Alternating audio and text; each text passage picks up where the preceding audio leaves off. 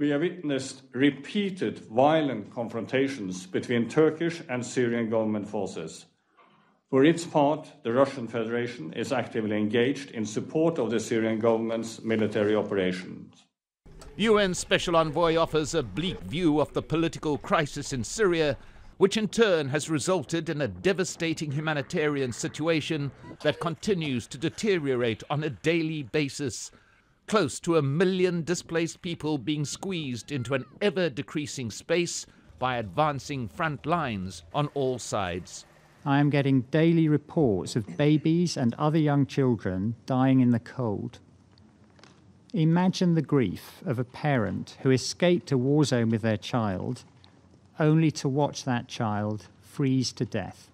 Many members contend the crisis is a direct consequence of Russian support.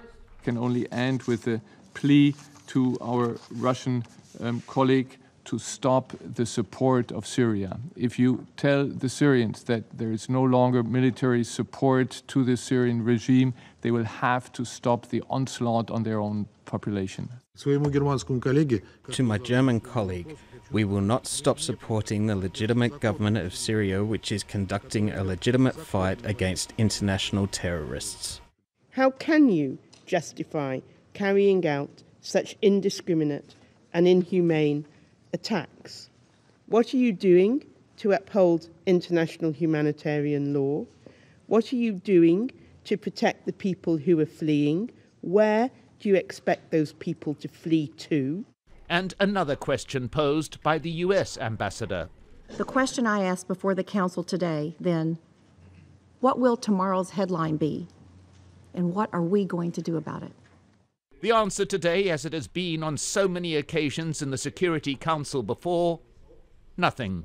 The Security Council has been deeply divided since the very beginning of the Syrian conflict.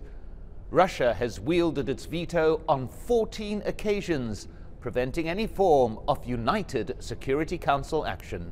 In the face of what is becoming the greatest humanitarian crisis of the 21st century, the international community appears unable to act, political interests continuing to take priority over the suffering of millions of civilians. Mike Hanna, Al Jazeera, United Nations.